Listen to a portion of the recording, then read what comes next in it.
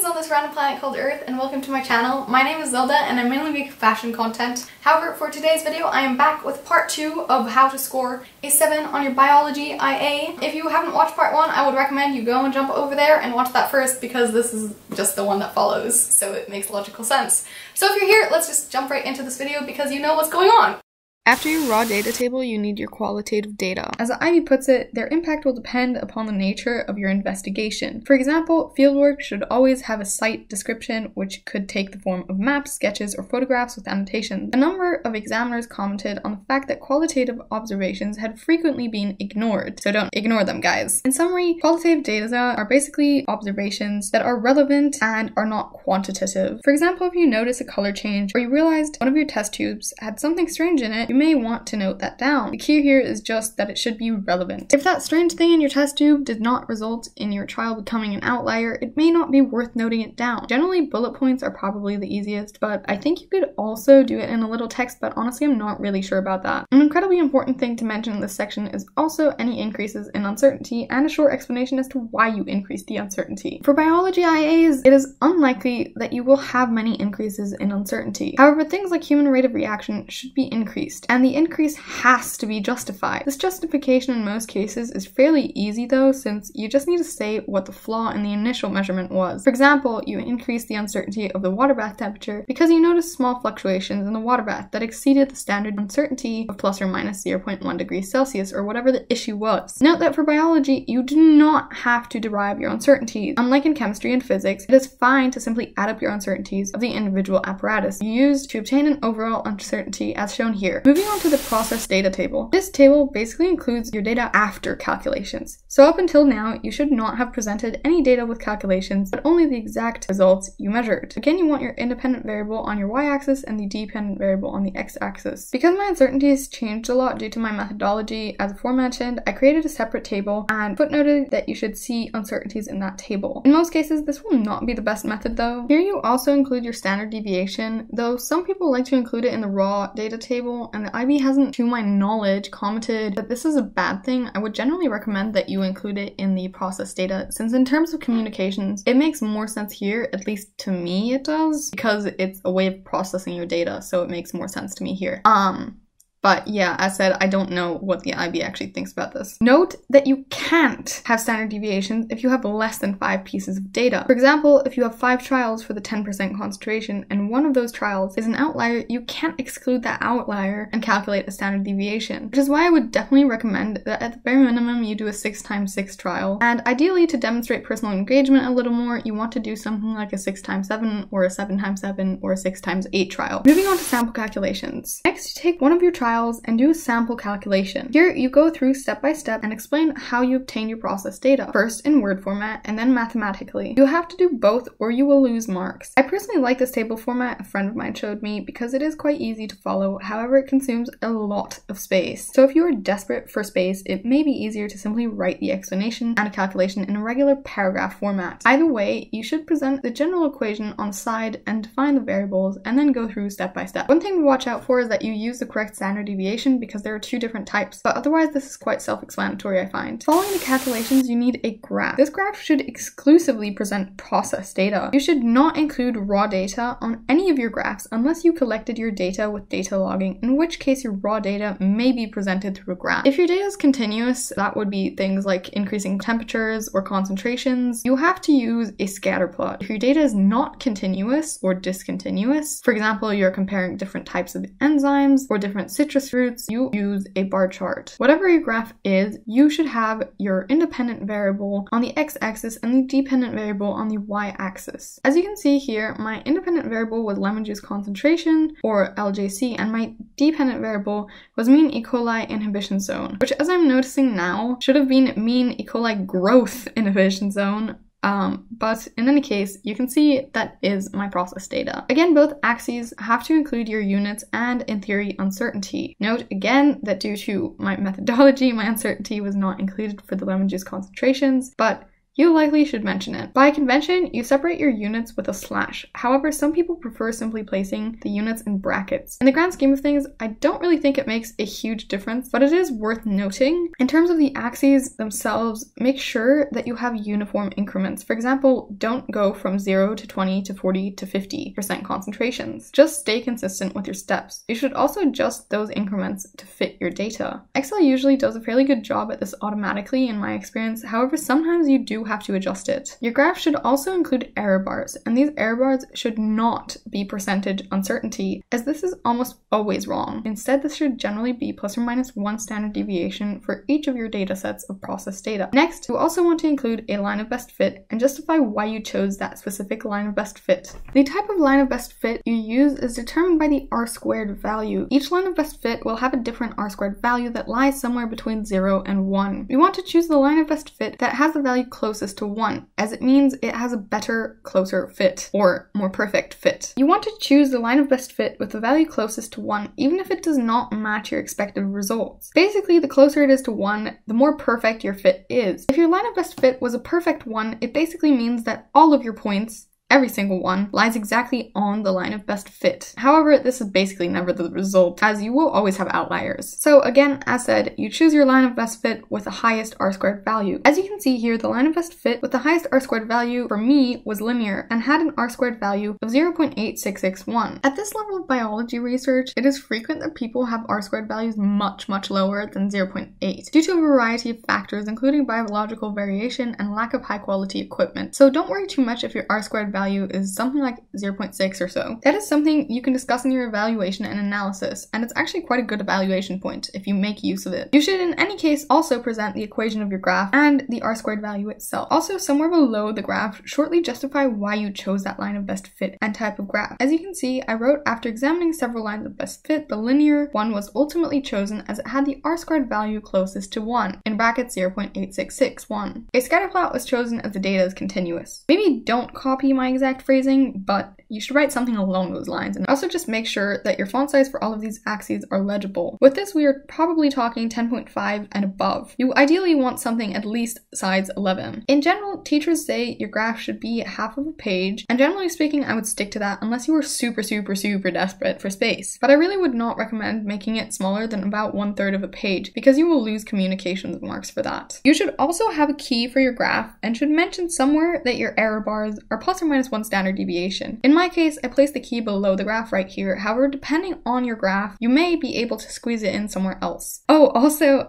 don't forget a clear and descriptive title for your graph that includes your independent variable and dependent variable. Moving on, we have statistical analysis. Technically, this is not required. However, I would very strongly recommend that you do this, as it will aid in scoring highly on evaluation and will help you evaluate your data better, and also help you to draw logical conclusions that are actually founded on data you gathered. Many students would conclude things that you technically can't conclude without a statistical analysis. So to be safe, I would definitely recommend you do this. And I think it's fair to infer from the statement that the IB definitely prefers it. There are a few different types of statistical analyses you can do, including the Pearson's correlation coefficient, t-test, and the ANOVA test. Note that you have to choose the appropriate one for your data, and not all tests will work on each data set. Also, just for reference, a sample larger than 30 is considered a large sample. 15 to 30 is a small sample, and 5 to 15 is a very small sample. Less than 5 is usually considered too small a sample to apply any sort of t-test. You also need to include sufficient explanation for your processing to be followed according to the IB. This does not mean you should include a screenshot of all of the results of your ANOVA test, but you should include a short explanation of the type of test you did, the data you performed the test on, either the raw or processed data, and a summary of the results of your test. Again, please don't plagiarize. But if you do an ANOVA test, that could look something like this. A single factor 2-key HSD ANOVA test was performed on the 0 to 100% lemon juice concentrations using Excel. The p-value found was 4.04 times 10 to the negative 29 with an F-critical value of 2.007792. This p-value is much smaller than 0.05, indicating that there is a large significant difference in the E. coli growth inhibition zones elicited with varying lemon juice concentrations. Thus, despite error bars overlapping, the data is quite reliable and the null hypothesis is rejected. If you do an ANOVA test like I did, what you have to include is the overall p-value, the F-critical value, and whether or not the null hypothesis is rejected. Next, we have data analysis. I would start the section begin by first restating your hypothesis. This is probably the only thing that I would recommend repeating throughout your entire lab, and the reason for that is because by restating your hypothesis, you avoid your examiner having to flip back a bunch of pages to the front of your lab report, which will often automatically result in you losing a mark for communications, which you don't want.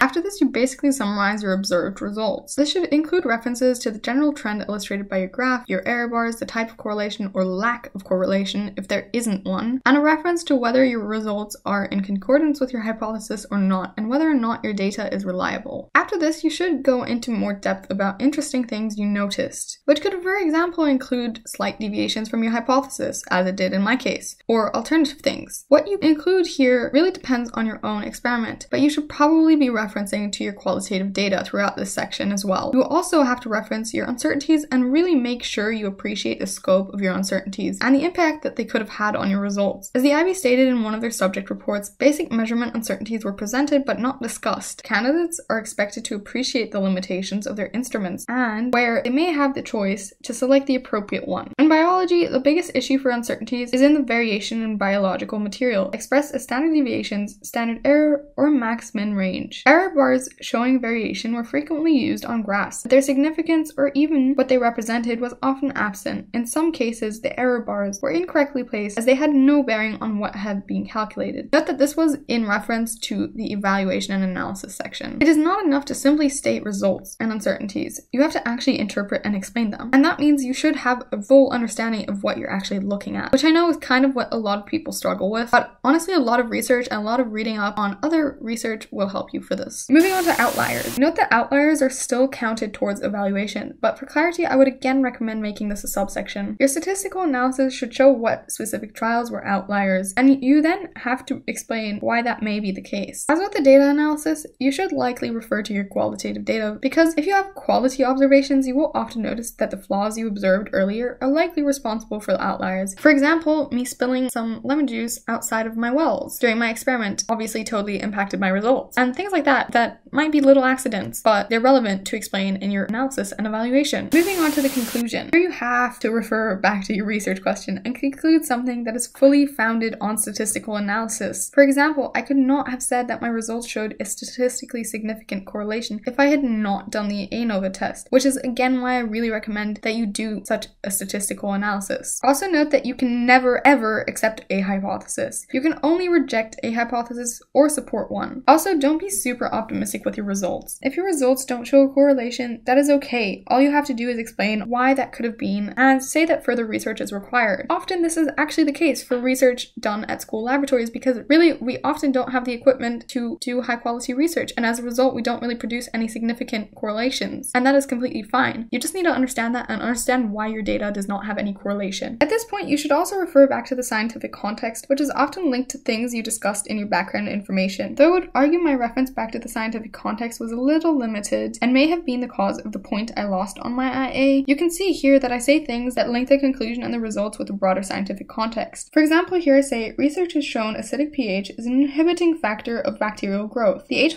ions in the citric acid of the lemon juice concentrations may bind to the negatively charged regions on or around the active sites of enzymes. These interactions may denature enzymes required for important metabolic processes necessary for E. coli survival and consequently inhibit their growth or kill them, thus creating the visible growth inhibition zones. After the conclusion, you have your evaluation and improvement section. First, you state your strength. These should be in prose format, and subsequently you note your limitations, which should be in a table format. Your strengths and limitations really do depend on the individual experiments, but a few common strengths are the wide range of data collected and affordable materials. Some common limitations are biological variation and limited trials. For your table of limitations, you should format it something like this, where you state the limitation, talk about the impact of the limitation, and then state how you could improve it. I do believe I read something about there being a difference between limitations and weaknesses, but I couldn't find what exactly it was, and to be honest, I don't think it will make a huge difference if you call this the table of limitations or the table of weaknesses. If someone knows what the difference is or is interested in researching what the difference is, then maybe comment that down below. That would be helpful for everyone else. Like with your control variables, for the limitations, I would encourage you to name more than are officially required, since if the IB says some of your limitations aren't valid, you can still score full marks if one or two of them are not considered valid. Note that most of these limitations you should have already referred to in your evaluation and conclusion. You should also mention if your error was systematic or random. I honestly sucked at telling the difference between these two, so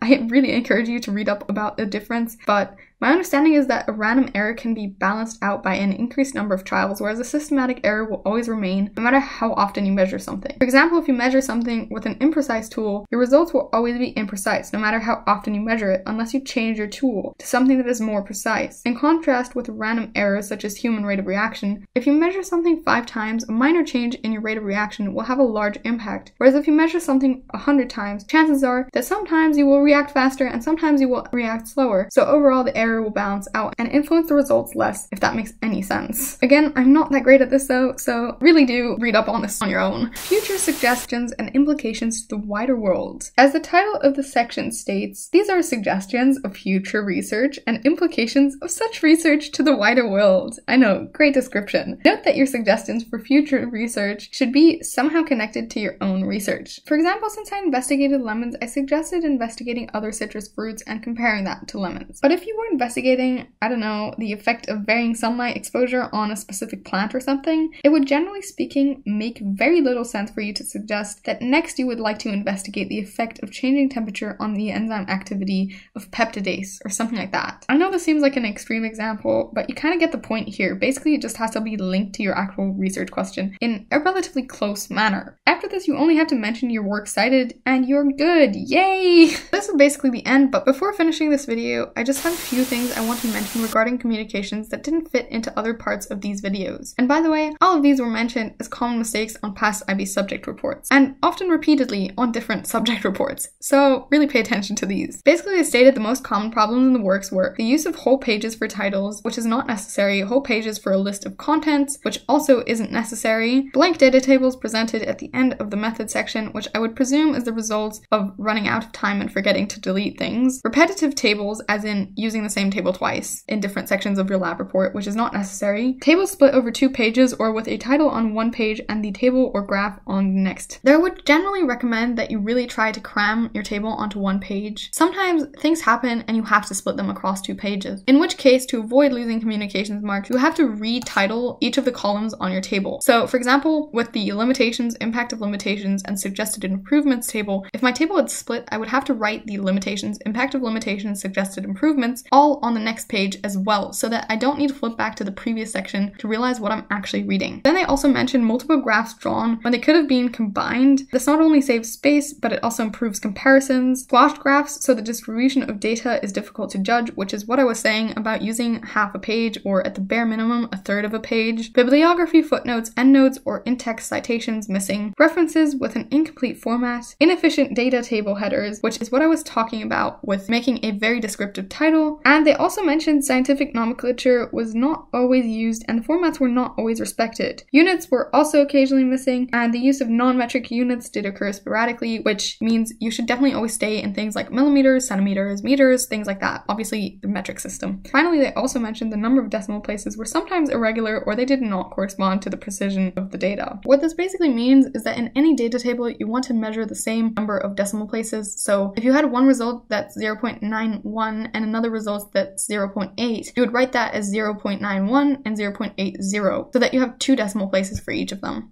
That makes sense. Okay, so that was pretty much the end of this video. If you have any further questions, feel free to write them below and I will try and answer all of your questions. As said, I am not a teacher, so I can't promise you that I will be able to answer all of your questions. However, I will do my best and help you guys if I can. You guys can all do this. I believe in you. Don't plagiarize anything, guys. And I will be linking several resources below as well. I really hope this video helped you in some capacity. And if it did, you know, like and subscribe maybe, or you can always check out some fashion videos if you are interested in checking those out. If you don't feel like doing that, that's okay too.